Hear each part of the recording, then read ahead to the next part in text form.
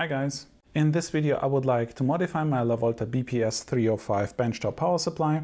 In my review video I noticed that the fan is running all the time because it has no temperature regulation, and if you're using this power supply to power a small project which only uses a few milliwatts, this might get annoying. So I want to do something about that. And as you might have seen in my recent load test video, in the worst case scenario the rectifier is right at its thermal limit, and if I'm already in here modifying the thermal management, I might as well do something about that. But I don't want to spend a lot of money modifying this cheap power supply. And I also don't want to waste a lot of time doing that. So I don't want to design and build an additional circuitry or program a microcontroller. These mods have to be cheap, quick and easy. Therefore I'm going to use a few parts which only cost me €2. This is a 70-cent temperature switch to turn off the fan when it's not needed. It is normally open and closes at about 45 degrees.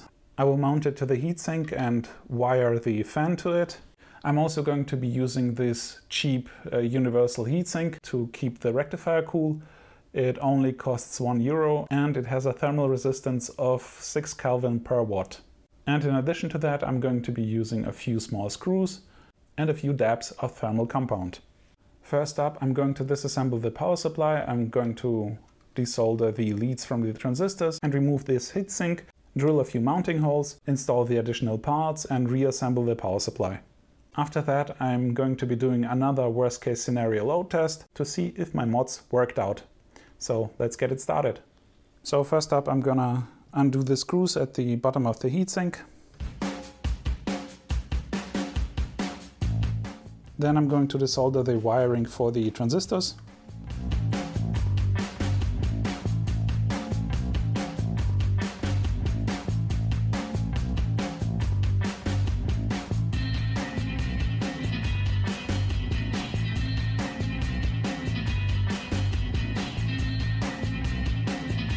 So the rectifier is out, there is no thermal compound on it, so it was just mounted to the case. And on the backside I'm going to remove the positive wire for the fan.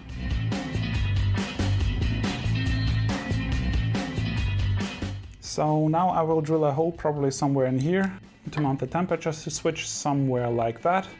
And also drill a small hole in here somewhere so I can mount the rectifier and the heatsink on top of that. So now I've drilled two additional holes, this one down in here for the rectifier and this one up in here for the thermal switch. I'm also going to be changing some of the washers, which are a little bit too big and a little bit wobbly.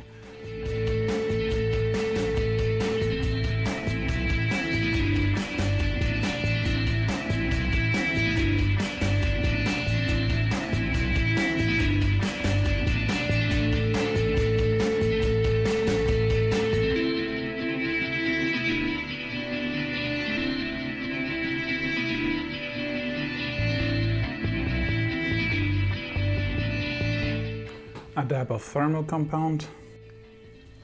That's enough. I don't need much more.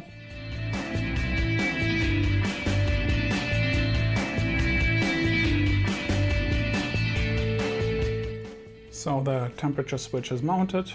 Next up is gonna be the rectifier down in here. Once again a dab of thermal compound. Not much. That's probably more than enough.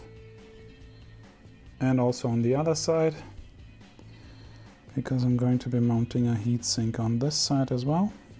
So this is more than enough.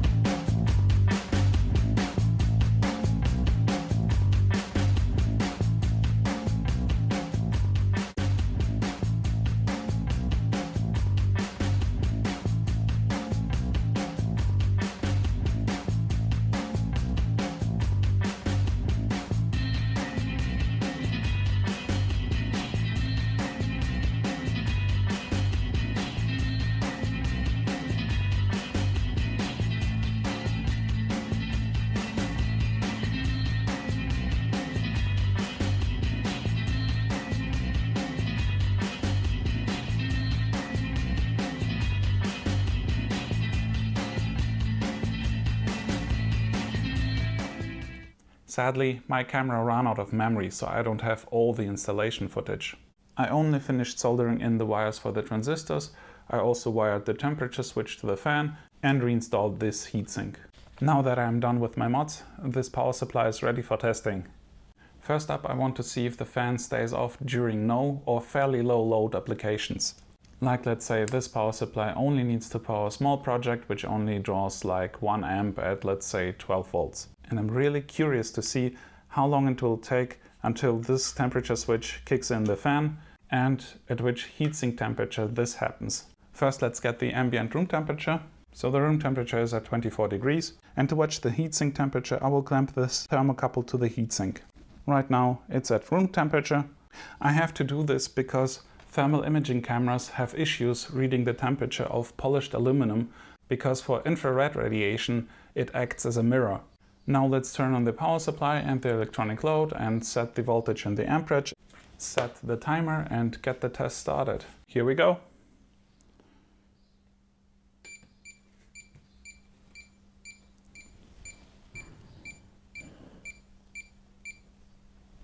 So I slightly increased the voltage so the load is satisfied, but we are at 1 amp at 12 volts and the timer is running, the temperature is rising slightly, and so you can see for yourself the power supply is displaying 1 amp and 12.2 volts. That's close enough. And let's see how long that will take. As you can see, the temperature is climbing, but I am very curious to see how long it will take until the fan kicks in.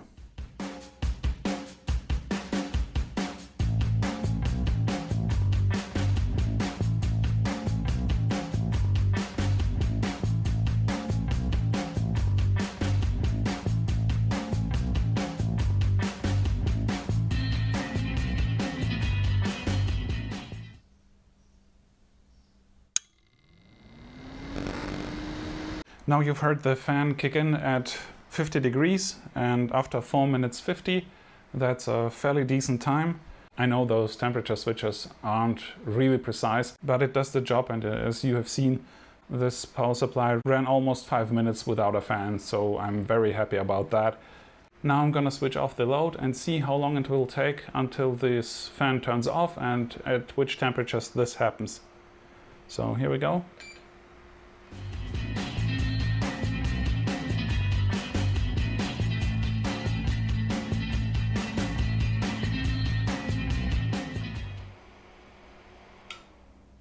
So you've seen it, it switched off at 32 degrees and that's good enough for me. That's actually quite a big hysteresis of 18 degrees, but I can really live with that.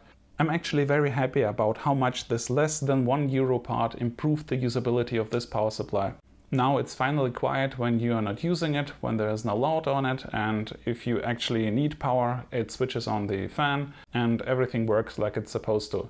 So I'm very happy with this first mode. Now let's do the 1 hour worst case scenario load test to see how the rectifier does in its new place and with the additional heat sinking. For that I'm going to install the top casing so I have comparable results. I have changed my setup. I have my 2 electronic loads, I have my power supply. I'm gonna power it on and dial in my 21 volts at 5 amps. And for measuring the temperature of the rectifier, I'm going to be using this thermal imaging camera once again. The initial room temperature is about 25 degrees. As you can see on the thermal imaging camera, this spot right here is the rectifier, which is the hottest part, at about 86 degrees right now. These are the fins of the additional heatsink I built in, and it's at about 58, 60, something like that. Let's come back after an hour and see what the temperatures are like. So it has been just over an hour and 1 minute. The current room temperature is 24 degrees. So this part is the rectifier casing, and these are the fins from the additional heatsink I installed. And as you can see, the max temperature is about 92 degrees. And the heatsink itself is at 71, 91, 72, 91 and a half, 72, 91.6, 91.8, 91.9, As you have seen, the maximum temperature for the casing of the rectifier was 92 degrees and the maximum temperature for the additional heatsink was 72 degrees, and it has been over an hour. And I'd like to see what the temperature of the bottom of the power supply is. And the maximal temperature at the bottom is about 75 degrees, which is approximately 10 degrees lower of what I have measured with the rectifier in this place. As you can see, this is the mounting hole for the rectifier. The electronic loads still pull 5 amps at 21 volts. This is the rectifier and this is the additional heatsink. And up top, I'd like to measure the temperatures for the power transistors. So here we go, 106, 105. And you've seen 111, 112, 13, 13, 12, 15. Now that the load test is done, let's take a look at the figures. So these are the figures for the first load test before the modifications, and these are the figures for the load test after the modifications. And as you can see, the ambient room temperature was on the before test at 26 degrees Celsius, and for the after test it was at 24 degrees Celsius. So I have adjusted the temperatures I measured during the after test for the ambient room temperature and added 2 degrees. Before the mods we had a rectifier case temperature of 130 degrees, and after the modifications we have a rectifier case temperature of 94 degrees. That's a decrease of 36 degrees Celsius. Before we had a calculated rectifier junction temperature of 152 degrees. So after the mods we have a calculated junction temperature for the rectifier of 160 degrees, which is considerably less than before. And the additional rectifier heatsink was adjusted at 74 degrees. And the power transistor case were at 120 degrees Celsius, and after the mods at 117 degrees. These differences are certainly within the measurement insecurity, and I can't really say if that's decreased or it's just a measuring error, but it's certainly nice to see they haven't increased due to additional load from the rectifier that I mounted to the heatsink. So the additional heatsink offset the additional load from the rectifier quite well. So I'm happy about that. And because of these mods, I greatly decreased the junction temperature of the rectifier. We are now well off to this side at 160 degrees, which greatly improves the longevity of the rectifier for continuous high amperage output use cases. And I also saw a decrease in the case temperature of about 10 degrees. So it's good that it doesn't get so hot anymore at this point. And this somewhat decreases the risk of burning yourself, although 74 degrees at this point is still quite high, but it's not that likely that I'm going to need to touch this case at this point at full load. So yeah, I'm gonna leave it there. So my 2 quick, cheap and easy mods have worked out great. I'm really happy with the results. And there's nothing to do to this power supply but just use it, and I hope it will last me for a while. So that's it for this video. If you have any questions or comments, leave them in the comment section below. If you like this video, please leave me a thumbs up, and if you would like to see more videos like this, please subscribe to my channel. As always, thank you for watching and see you another time. Bye.